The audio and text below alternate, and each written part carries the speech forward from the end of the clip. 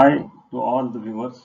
In this video, we will be studying some interesting thing, that is industrial utilization and economic importance of pteridophytic plants.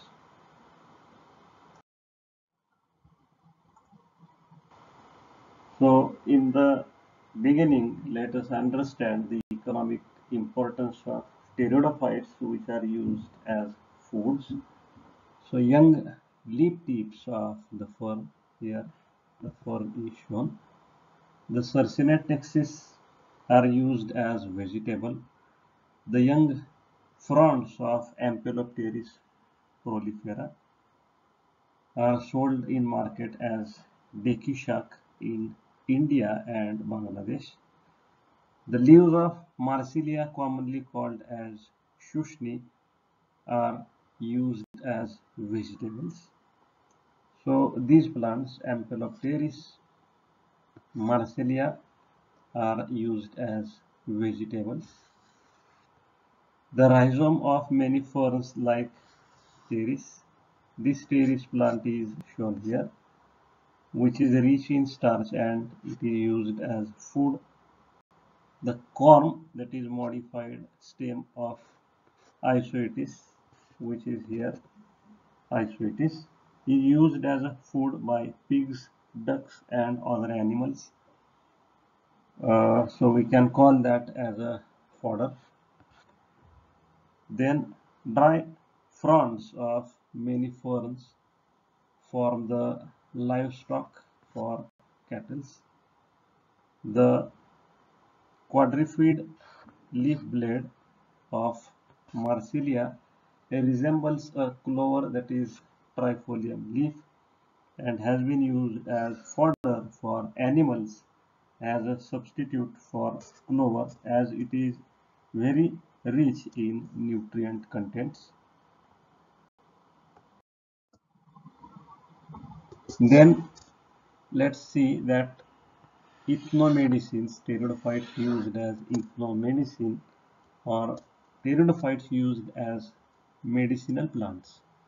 So here see the first, Blechnum orientale, the hot decoction. Decoction in Marathi is called as kadha. So decoction of pinni is applied externally over abscess to liberate pus and also for its antiseptic action. Fresh decoction is applied once a day till abscess dries up. Then Coelianthus tenuifolia, here it is shown. These fronds cut into pieces, made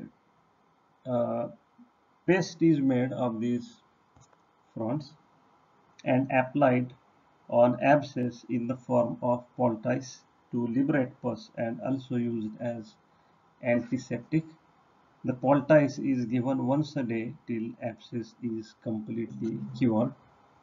Apical soft portion of Cyathea contaminans. This Cyathea is shown here.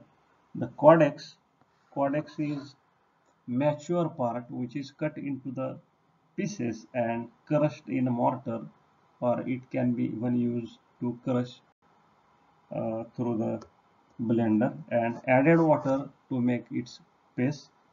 The paste is then applied locally on major cuts or wounds for immediate clotting of blood.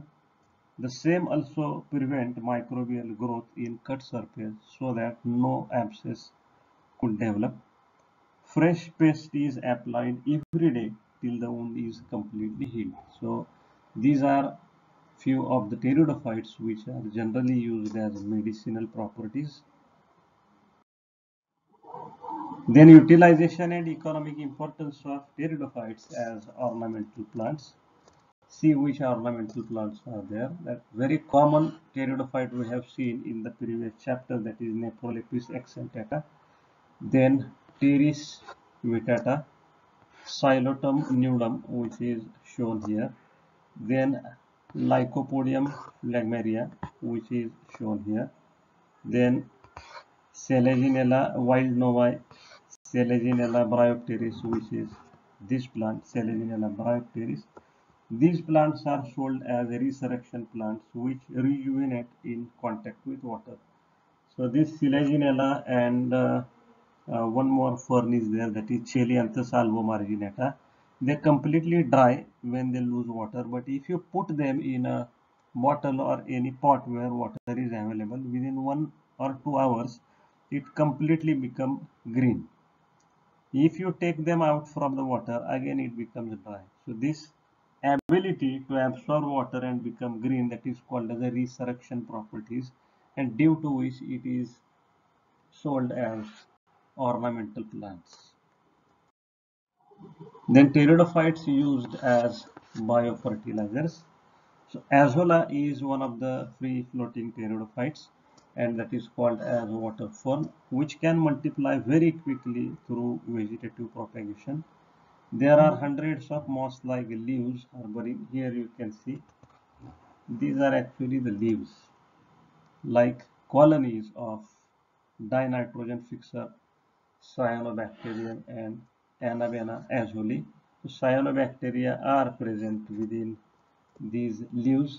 Some species are there, and within that these cyanobacteria named Anabaena azuli are growing there, and they are fixing the atmospheric nitrogen into the soil. So such pteridophytes are used in rice fields, and they are giving ample amount of nitrogen, and after their death and decay it can also act as a green manure. The rice farmers of our country are using as well as biofertilizer for the better production of their crops. Now we'll see the pteridophytes used as indicator plants. They are indicating something. Now if you see equisetum, this plant equisetum, which is actually a gold indicator. So wherever these plants are growing, they absorb some amount of gold in their stem, and this plant is indicating the soil is rich with respect to gold. So wherever these plants are growing luxuriantly, that soil can be considered as rich in gold. So equisetum may be referred as gold indicator.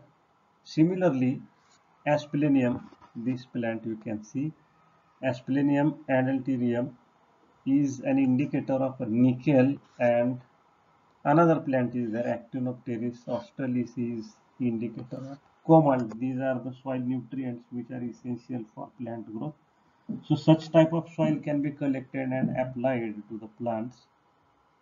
So we can use that soil as fertilizer also, and these soils can be exploited by observing which kind of plants are growing in that soil.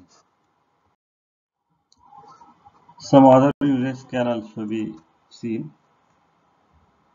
This plant is shown here, that is Osmunda, and it is used to make beds for growing orchids.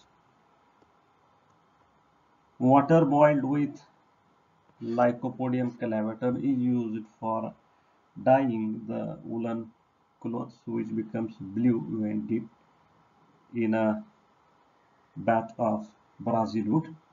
So this is used for or used as a bed for orchid, and this Lycopodium clavatum is used to obtain blue colored dye that is used to dye the woolen clothes. Then another pteridophyte is there, that is Lycopodium. The powder of Lycopodium is highly inflammable, and it can be used in pyrotechny and in artificial lightning.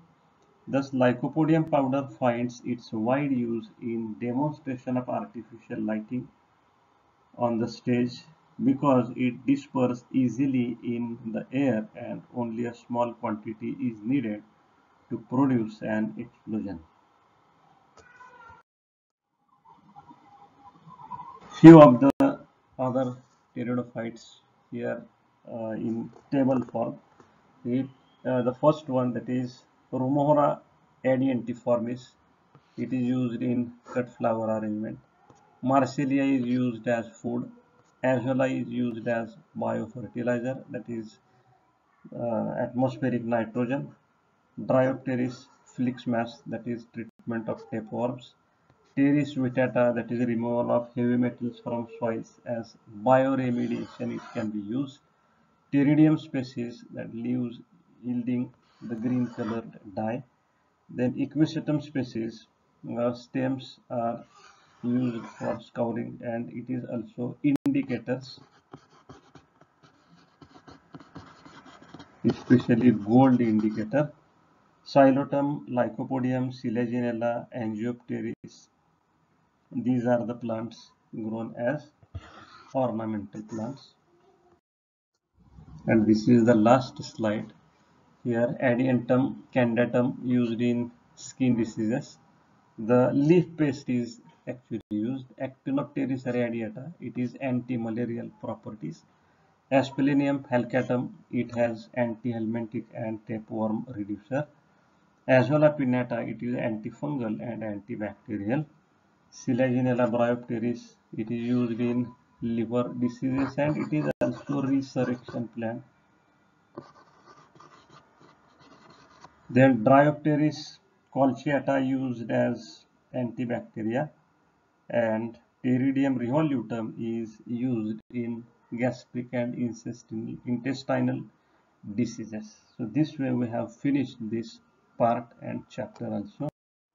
Thank you.